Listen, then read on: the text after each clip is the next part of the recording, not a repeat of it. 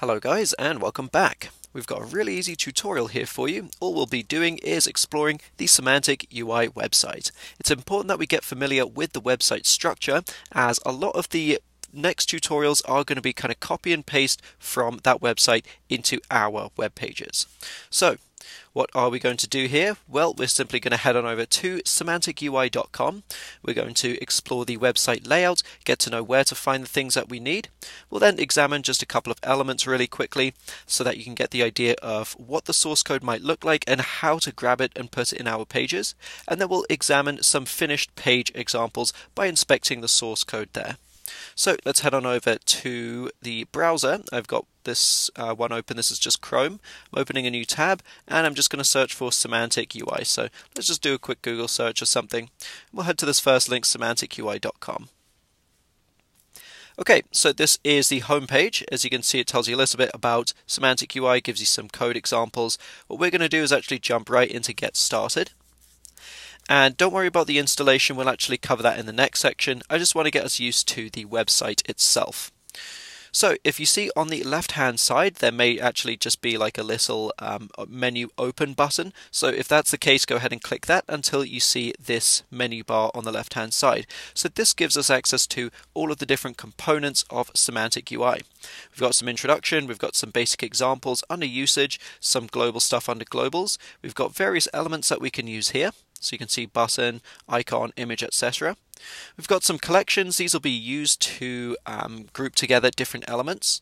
We've got various views. These provide some pre-formatted templates for containing, kind of putting a few different views together into one. So we've got stuff like feeds, a card, which we'll be exploring later on. We've got some other modules. These are just going to be more interactive elements like above. Okay, and finally we've got some behaviors such as form validation, visibility, etc. Okay, so we can basically just pick and choose what we want to look at in this web page. You don't have to look at it all. We'll be exploring different components as we go, but I would recommend that after this tutorial you take a few minutes to get to familiarize yourselves with the website. Otherwise, let's just take a quick look at some of these elements. Maybe we'll go with a button. That's a pretty classic one. We'll need lots of buttons in the tutorials to come. Okay, so most of the web pages are kind of laid out in this format. We'll have the element name or the feed name, etc. And then just a bit of a description. So this is just a general button. It's a possible user action. We've all seen buttons before. No doubt you've used buttons to get here in the first place. And so here we have the kind of basic description. In this case, it's just a basic button here. We've got an example of what it will actually look like. And if we open up these brackets here, we get the source code that generates that. So it has the example and then the actual source code. So no doubt at some point we have all added buttons to some kind of an HTML page. You can use a button tag just like before. You can provide a custom class and then use some CSS to style it. But no doubt, unless you've used a framework like Bootstrap or Semantic UI, it doesn't look like this right off the bat. Typically, to be honest, it's kind of ugly right off the bat. And we have to do a bit of CSS styling to format it. Well, this is the benefit of using stuff like Semantic UI, is that we can actually just use the built-in classes. A lot of the Semantic UI classes do begin with UI, and then something, in this case UI button, is the class name. And it automatically applies all the styling attached to this class into this button. So this button might not look like much, but there's actually quite a lot already done for us. For example, we get a nice grey background, we have these rounded edges, a better font than before, we get this nice on-hover behavior, okay, and we can click it, it says follow or following. That's actually a bit of JavaScript behavior. Alright, so if we want to copy and paste the code, we can simply select it here, or we can just do copy code. It will copy it to the clipboard. And again, this whole theme of this course is going to be this kind of copying and pasting items that we want into our web pages and then a bit further customizing them. Let's say you wanted to customize this button further. You could actually customize the entire UI button class, or you could maybe attach an ID to it and customize things that way. So that's a very basic button. There's lots of different variations on buttons that you can see as you scroll up or down. We're not going to cover them in great detail here, as we'll be kind of going into the greater details later on. It's just that any of the source codes are, I think, hidden by default. So you just need to open and close them by doing that, and then you can kind of see all the different behaviors. Moving to a different item, maybe let's check out a card or something. This is a pre-built view. A card will look something like this. This is the default card, okay? And a card just displays some site content in a manner similar to, let's say, like a playing card. So we've got the picture, we've got maybe the name or something, a bit of information about them. Maybe there'll be like a button or something that has some extra behaviors. If we want to examine this source code again, we simply open it up. Okay, and as you can see, there's this collection with a bunch of different stuff within it. So this is a UI card. Like I said, we'll be taking a look at these in greater detail later. But as you can see, it's got a div that's an image, it's got some content, it's got some extra content here, and this is just going to be the stuff down at the bottom.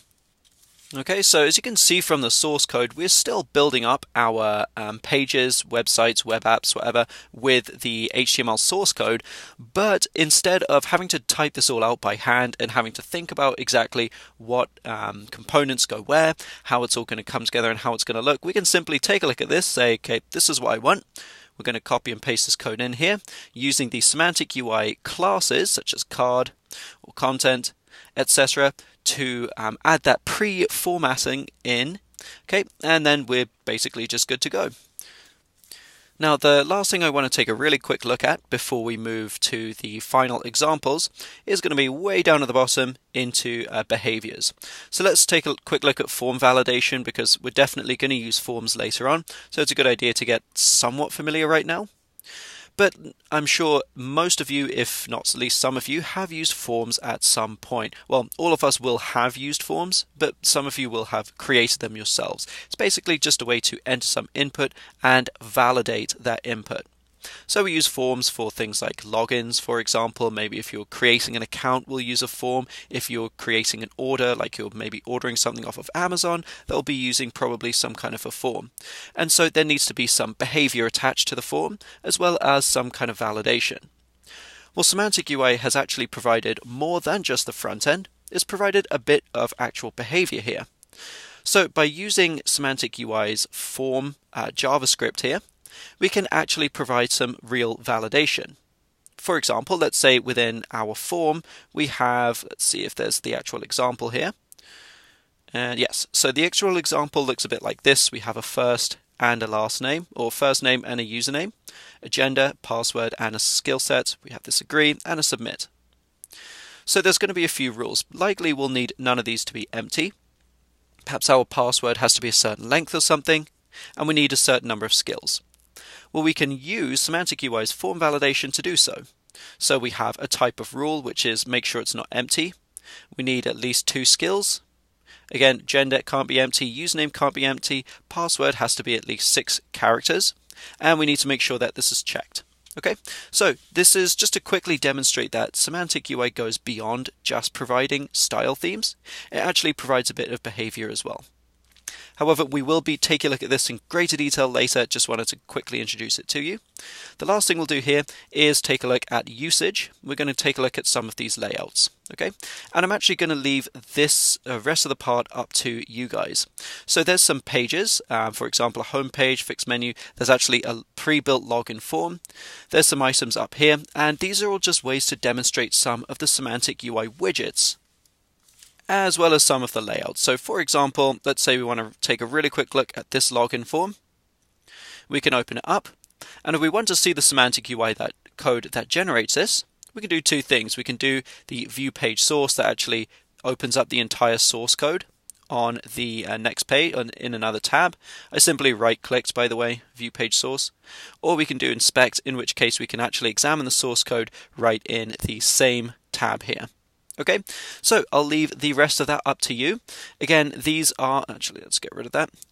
These are all found under our usage tab. If you go to layouts, then there's a few examples. I'd encourage you to look at a couple of those examples, view some of the source code to get an idea, explore the web page a bit more, and once you're done, head on over to the next tutorial in which we'll be actually setting our files up to use Semantic UI. So thanks for watching. We'll see you guys in that next one.